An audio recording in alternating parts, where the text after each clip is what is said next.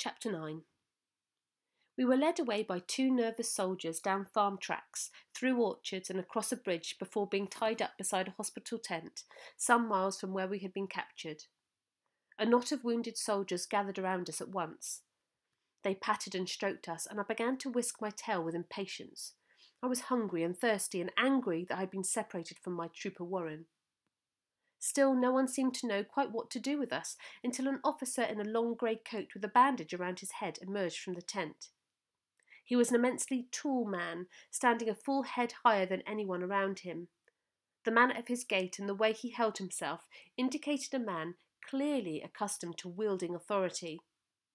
A bandage came down over one eye, so that he had only half a face visible. As he walked towards us, I saw that he was limping, that one foot was heavily bandaged, and that he needed the support of a stick. The soldiers sprang back at his approach and stood stiffly to attention. He looked us both over in undisguised admiration, shaking his head and sighing as he did so. Then he turned to the men. "There are hundreds like these dead out on our wire, I tell you. If we had one jot of courage of these animals, we should be in Paris by now, and not slugging it out here in the mud. These two horses came through hell fire to get here. They were the only two to make it. It was not their fault they were sent on a fool's errand. They are not circus animals. They are heroes, do you understand? Heroes, and they should be treated as such. And you stand around and gawp at them. You are none of you badly wounded, and the doctor is far too busy to see you at present. So I want these horses unsaddled, rubbed down, fed and watered at once. They will need oats and hay, and a blanket for each of them. Now get moving." The soldiers hurried away, scattered in all directions, and within a few minutes Topthorne and I were being lavished with all manner of clumsy kindness. None of them had handled a horse before, it seemed, but that did not matter to us, so grateful we were for all the fodder they brought us and the water. We lacked for nothing that morning, and all the time the tall officer supervised from under the trees, leaning on his stick. From time to time he would come up to us and run his hand along our backs and over our quarters, nodding his approval and lecturing his men on the finer points of horse breeding as he examined us. After a time he was joined by a man in a white coat who emerged from the tent, his hair dishevelled, his face pale with exhaustion. There was blood on his coat. "Headquarters phoned through about the horses, Herr Hauptmann," said the man in white. "And they say I am to keep them for the stretcher cases. I know your views on the matter, Hauptmann, but I'm afraid you cannot have them. We need them here desperately, and the way things are going, I fear we will need more. That was just the first attack. There will be more to come. We expect a sustained offensive. It'll be a long battle. We are the same on both sides. Once we start something, we seem to have to prove a point, and that takes time and lives. We'll need all the ambulance transport we can get, motorised or horse." The tall officer drew himself up to his full height and bristled with indignation. He was a formidable sight as he advanced on the man in white.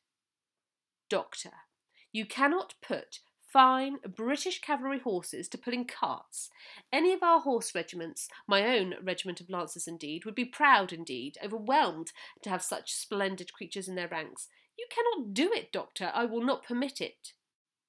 "Herr Hauptmann," said the doctor patiently. He was clearly not at all intimidated. "Do you really imagine that after this morning's madness that either side will be using cavalry again in this war? Can you not understand that we need transport, Herr Hauptmann? And we need it now. There are men, brave men, English and German, lying out there on stretchers in the trenches. And at present there's not enough transport to bring them back here to the hospital. Now, do you want them to die, Herr Hauptmann? Tell me that. Do you want them to die? If these horses could be hitched up to a cart, they could bring them back in their dozens. We just do not have enough ambulances to cope, and what we do have break down or get stuck in the mud. Please, Herr Hauptmann, we need your help."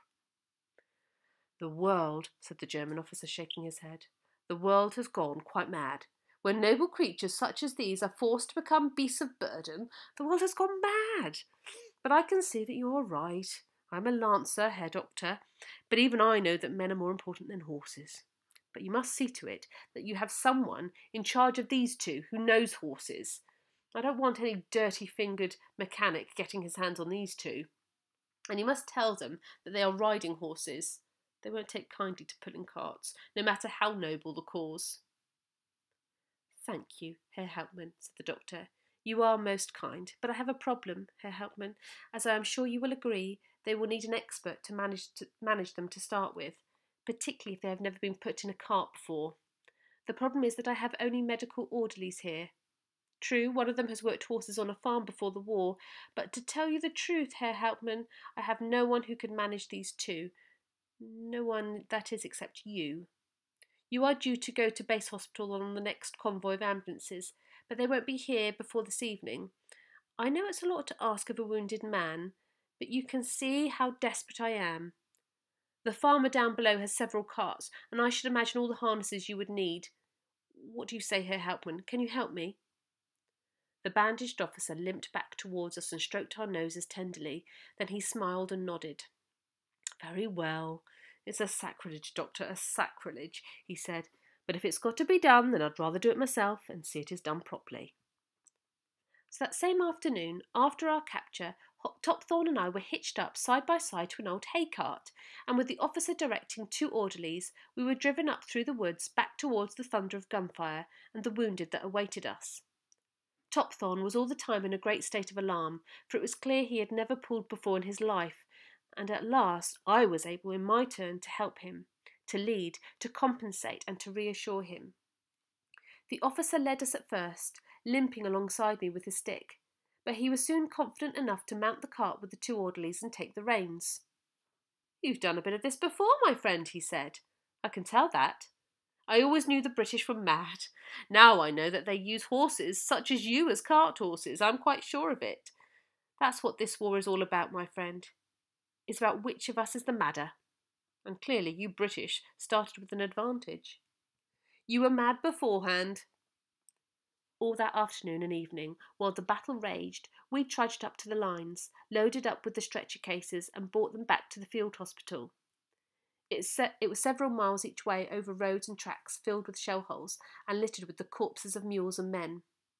The artillery barrage from both sides was continuous. It roared overhead all day as the armies hurled their men at each other across no man's land, and the wounded that could walk poured back along the roads. I had seen the same grey faces looking out from under their helmets somewhere before. All that was different were the uniforms. They were grey now with red piping, and the helmets were no longer round with a broad brim. It was almost night before the tall officer left us, waving goodbye to us and to the doctor from the back of the ambulance as it bumped its way across the field and out of sight. The doctor turned to the orderlies who had been with us all day. "See to it that they are well cared for, these two," he said. "They saved good lives today, those two. Good German lives and good English lives. They deserve the best of care. See to it that they have it." For the first time that night since we came to the war, Topthorne and I had the luxury of a stable. The shed in the farm that lay across the fields from the hospital was emptied of pigs and poultry, and we were led in to find a rack of brimming full with sweet hay and buckets of soothing cold water. That night, after we had finished our hay, Topthorne and I were lying down together at the back of the shed. I was half awake and could think only of my aching muscles and sore feet. Suddenly the door creaked open and the stable filled with a flickering orange light. Behind the light there were footsteps. We looked up, and I was seized at that moment with a kind of panic. For a fleeting moment I imagined myself back at home in the stable with old Zoe. The dancing light triggered off an alarm in me, reminding me at once of Albert's father. I was on my feet in an instant and backing away from the light, with Topthorne behind me, protecting me. However, when the voice spoke, it was not the rasping, drunken voice of Albert's father, but rather a soft, gentle tone of a girl's voice, a young girl. I could see now that there were two people behind the light, an old man, a bent old man in rough clothes and clogs, and beside him stood a young girl, her head and shoulders wrapped in a shawl. "There you are, Grandpapa," she said. "I told you they put him in here. Have you ever seen anything so beautiful? Oh, can they be mine, Grandpa? Please, can they be mine?"